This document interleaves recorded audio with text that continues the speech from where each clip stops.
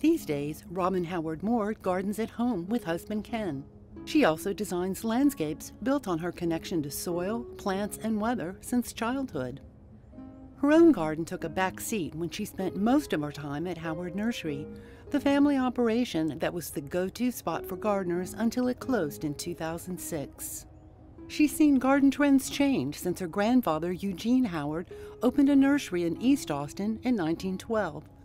Some of his tables remind her of the man who planted Austin's landscapes. In the 60s, my mom got more involved in the nursery with my dad, and she and he bought some property at the corner of Koenig Lane and Avenue F. On their new property, Margaret and Gene Howard kept the old hangar where Doc Hale ran a commercial airport from 1939 to 1948. And they built it and made it into more of a retail operation and less of a farm, with more gifts and pottery and bedding plants and little things. Before, at the nursery at Shady Lane, people would come out and pick out their trees, and my dad or grandfather would go plant them. Margaret and Gene brought their children, Hank, Marcy, Robin, and Jim, into the business early on. From the time we could walk, we were kind of required, especially on weekends. When they started the nursery on Koenig Lane, you used to not be able to have businesses open on Sundays, but there was something called the Blue Law. But since shopping at the nursery was such a fun family activity, that the nursery business was able to be open on Sunday. So we worked every weekend and after school. When I was little, I would go add up the checks on the deposit, and I would write out the signs. I had pretty good handwriting. My brothers would do lifting and loading and unloading trucks and things. In 1977, Hank took over, later joined by Jim and Robin, when their dad died from pancreatic cancer. When they lost Hank to the same disease in 2005, the family decided to close Howard's. And the quality of life of running a 7-day-a-week business just seemed daunting, considering we had this family history and we wanted to enjoy life more. Robin redirected her energy into her own garden, pushing up her renovations since she and Ken bought their house in 1978. For the first 10 years we had this house, it was all grass and cherry laurels hugging the fence in straight lines. Then when I got more into design and realized we needed deeper beds and curved lines and more depth and interest, that's when I started trying out new things. And not everything has worked. And I'm not sure that what's working now will be working in 5 years. At Howard's and at home, Robin watched the swing to perennials from annual bedding plants. You know, perennials have not always been real available on the nursery scene. You had to get them from somebody.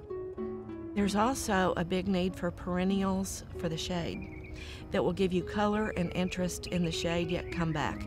And so I've gotten to be pretty good at that because half of my yard is in real deep shade.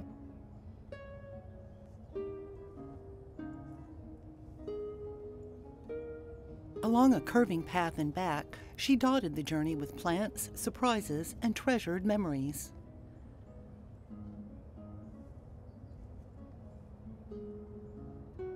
I hope that when other people go back there, they'll enjoy it even though they don't share all of those memories with me.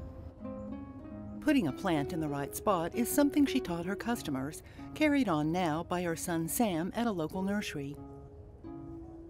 And there's really so much more than you realize. And if you are only looking at the tags on the plants or reading the books, they'll say things need full sun. Well, for one thing, they're not talking about Austin, Texas full sun. And for another thing, so many things will do okay in less than full sun or less than half a day sun, and sometimes even in deep shade if you just try things out. After practicalities, it's time to move on to aesthetics. And so you do want some varying heights and textures and colors, but you also want some repetition. You want some groupings of things. You don't want to go one of something, one of another, one of something, one of another. I do want to repeat some things because there's a peaceful feel to repetition, but I want more interest. So I wanted different heights, I wanted different textures, I wanted some medium-sized things, and then I wanted some things lower, but I don't want them necessarily in straight lines are perfect little segments. I want them varying and kind of wild and kind of natural looking. Even though we have some little brick borders, I like some things tumbling over. Robin carries her strategy to containers for close-up attention.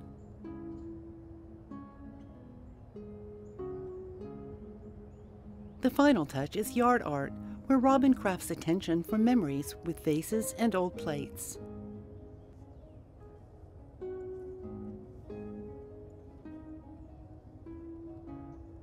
Like the little chairs over there by the little table, they were a gift from my brother, who's not with us anymore. And I painted them maroon because he was an Aggie and I love maroon. So everything has little memories for me that make me feel good. When it comes to weather and trends, Robin's seen it all as a nursery owner and gardener.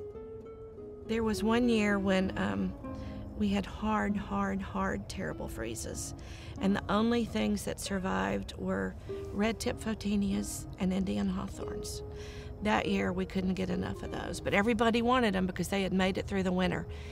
Now the question is, how many more winters have we had like that? So, and now those things tend to get fungal leaf spot and other problems, but it is funny, the trending of gardening. I do think people like more interesting things now. But absolutely one of the biggest trends is people want to water less. We're getting rid of more grass and having more xeriscape gardens. And I've done that in the front. I've created some islands with some xeriscape plants and then some evergreens, trying to get rid of grass, but not necessarily having it look like the West Texas desert. A trend to maintain is the local nursery connection that benefits everybody. And people still tell me, I want you to see something that you talked me into buying. And I mean, so many people say, your father sold me that tree, or sold my mother that tree, and Hank helped me. And we did so much, you know, for free to tell people what to do. And then they'd say, okay, well, where can I buy this for cheaper? Because I can't afford to get it here, which would just, you know, make us crazy. But then as people really appreciated the advice we were giving them, and we could see how it was helping them, it felt really, really good.